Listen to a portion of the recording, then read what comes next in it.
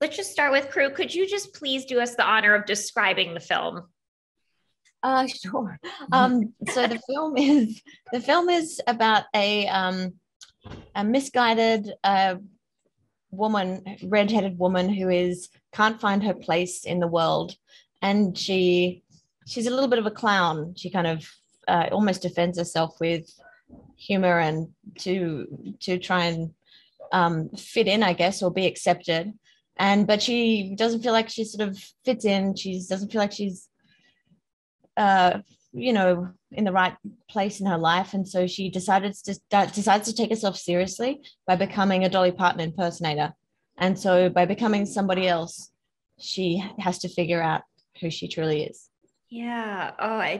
You make a great Dolly, I have to tell you. And Rose, you make a great Elvis, which was also like, I never think like Rose Byrne, Elvis, but like you make it's great.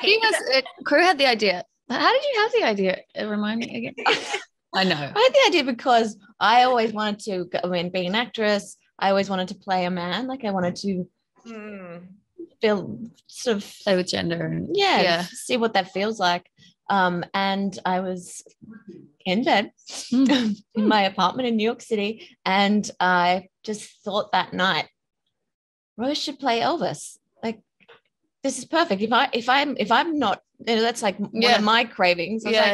Surely she's got the same cravings. The same desire to do something wildly different. And I was like, she's got these great eyebrows, and so does Elvis. And you can see the physical similarity. Exactly the same. Not wildly that different. No. Yeah. You both got like beautiful lips. And I thought it was heavy forehead. Strong brow, great hair, incredible hair. But I was in a wig. It's like that day I said it to you. Yeah, I know. You remember that? Yeah. It was the day I pitched her to play Elvis, and then you pitched me, not pitched me, but you told me that you were pregnant with your first child. That's right. And then we cried. Oh, that's lovely. I'd love to hear from both of you how this film explores how sometimes we can mistake feeling insecure with ourselves with feeling inspired by others, if that makes sense. Yes, it does. Gosh, I mean, it's essentially a love letter to Dolly Parton, but it is also a love letter to remind ourselves to love ourselves. And you really can't find true love until you can love some and most and parts and the clunky bits of yourself, and then you can find love, with a partner. But it explores, being. We all have, to our degrees, we play different parts in our lives, and she just decides to take that all the way to the end and become her greatest inspiration.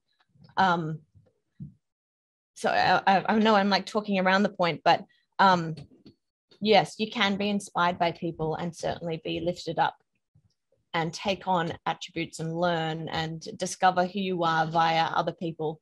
Definitely, because that's her journey. But ultimately, you have to come back and love yourself. I mean, it's such a simple message, but so I think why it's interesting. I find it interesting just because of social media and filters and how we can change the way we look, which is like in one part awesome and creative and fun, but also confusing and misleading. And I love in this film that I feel like you get to see Red as a real person and not a self-conscious, hopefully not a self-conscious character, a self-conscious actress playing a character. She's sort of wonderfully human, fat, ugly, skinny, beautiful, tired, awake, in these different parts. I hope that answers your question. I know it does. That was beautiful, and that's such a testament. No, it's lovely, and I think that's a testament to your performance, Krew. It's like you give us that strength and vulnerability, I think, with Red, and it's incredibly human. And I think to your point about social media, it's so hard. I think especially you know, not to make it about gender, but as women, it's like we're objectified before we even know what that means. And it's so hard to understand like what's coming first, like discovering ourselves while we're also having this pressure to be and look like others. And I think this film kind of explores that also a little bit, which is incredibly human and relatable. Yeah. You're both such talented and dedicated artists. Have y'all ever had a difficult time separating yourselves from a role because it gave you that inspiration that you were maybe looking for at that time of your lives? I think when I was a younger person, I very much relate to Red's journey in my early years as an actress in the business, and the sort of desperation you feel to be accepted and to be wanted and to be taken seriously, and all those things that I think are very true for a young artist, in my case anyway, and about how that evolves as you get older, as everything does, whether it's with your other parts of your life, with your family, whether it's with your own spiritual journey or whatever, you know. I feel like those things change and evolve, and you become more, you have more perspective and more of a point of view. And but I very much relate to that journey as probably in my 20s, feeling like Red felt. I think everybody I feel like everyone who's an artist has been there at some point or another in their journey. And that's what I love about it. You know, I love the moment where Red looks in the mirror when she's in Hong Kong and is like, this is going to be your last job. You're probably never going to work again. And I've had thousands of those conversations with myself in the mirror, and her kind of desperation to be acknowledged by her mother. It's like, just come on, mom. No. This is a serious job that I have. I'm an artist. I'm this, and her mother being so ambivalent and dismissive toward her, and the kind of it's like there's dual performances going on in the film of Dolly and Red Delaney and Dolly Parton, and how those kind of, as the film goes on, you really, it starts to really explore those it starts out as such a kind of a hard comedy, and it's very funny and broad at times. And then it sort of really settles in and then becomes kind of more of an examination of like, the lengths we go to. Absolutely. She goes too far. Obviously she goes too far. You want to be said it to, it's too far. You're okay. You don't have to go that far. Like, you can have the best of both worlds, or can you? Or can you? Yeah. Oh, it's just like, it's so beautifully layered, this film.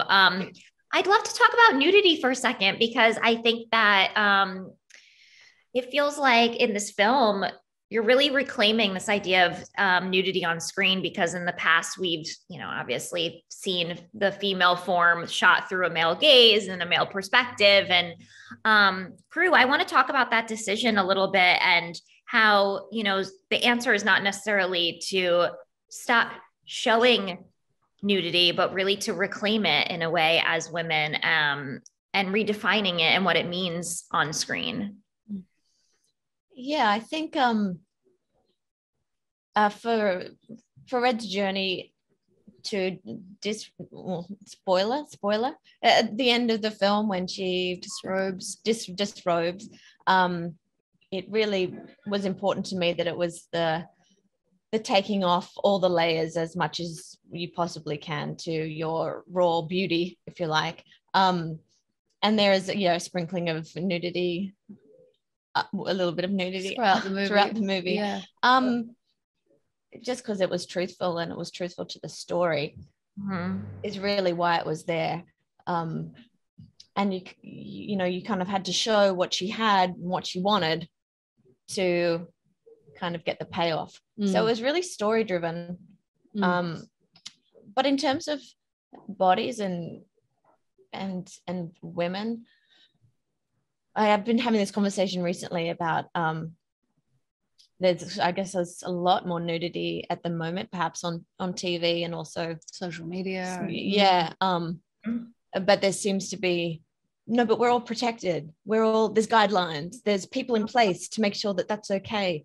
And I'm wondering if that's actually allowing more, maybe more nudity than we necessarily need to see. I don't know. I'm examining that. Me too. Yeah. But it was very story driven and character driven for the reasons of that. And I mean, I love my body. My body's really been amazing to me. It's been very kind and powerful, and it's a I good love that. I conversation mean, to I have. thought it was very empowering the way that, like you said, it was completely story driven. And I think when we see that, we see why it's important. Like I said, because I've examined the same thing. I think it's like we keep examining it as things change. And I just thought, like you said, it was very story driven, which I think is why it's important. And it was just, it made me kind of start to think and go down that path as well. And I mean, that scene is heartbreaking. That memory of when Elvis says to Red, oh gosh, I'm going to fudge the line, but about, you having small tits and how can you be Dolly? And that was such a powerful line to me as someone who's, who has small tits. I was like, but I think it was like, in a way, like, yes, Dolly had huge breasts, but I think it's also the layer of, someone telling someone you can't, or you like, how can you? And it's just really powerful. Yeah. I loved it. And also I want to talk really quickly, because I know we're running out of time, because I could talk about this film for hours. Rose, I thought it was so powerful. Like, I want to talk about the choice. I don't know who made the choice, if it was in the script or if it was your choice as the actor to break character as Elvis in that one point of the film. I know it's a bit of a spoiler, but that was an incredibly powerful choice. Can you just talk me through that? The time that Elvis, they have this sort of confrontation at the end, Elvis and Dolly, and I think it was always pretty implicit that they would come out of their performance or their character, whatever you want to call it, and feel that sort of raw pain underneath, and that bitterness and all the things that, it's very brief. It's such a brief moment, but it's really important in the story. It's very much, again, story driven, and for Red to be jarred by that moment when she's really sort of losing it. She's on this track that she's, she can't really get off until she does. She kind of crashes and burns. But at that point, she's very much, on this journey of denial at that point. So I loved that scene. It was very, it took a minute definitely to find the right tone of it. I remember finding it in the edit. We went back and forth with lots of different versions of it. And, we kind of came to that one. And I think it really does the job in terms of her journey and where she's at. But it is jarring, because he's only ever seen in the shadows. They're very much a mysterious character. The lighting is always a little weird with Elvis. Like, he's very much a mysterious, and almost just this, like, almost in her imagination so much of that memory, that cringeworthy memory you have of someone with a bad dream or a bad moment. And then for them to have that confrontation, like in life, when you have a confrontation with someone that you've built up in your head or have put so much onus on of how they've treated you, and for them to reveal like that is very jarring.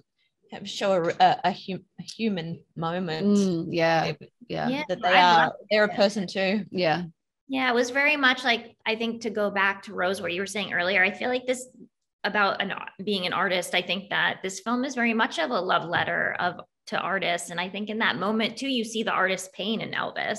But anyways, that's my time. Thank you so much, ladies. Thanks, Meg. Thanks. Beautiful film, and congratulations, and enjoy the rest of the festival.